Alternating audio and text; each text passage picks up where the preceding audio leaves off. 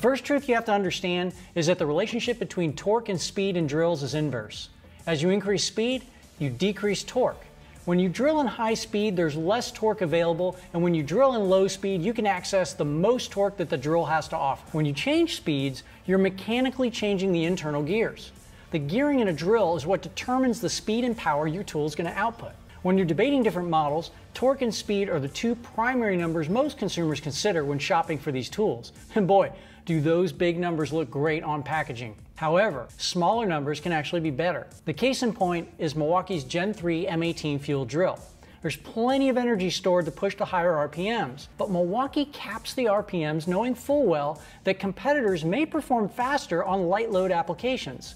They channel all that extra energy and power into additional torque at high speed. Now by doing this, you can drive larger bits in high speed. That ultimately lets you do more jobs in high speed.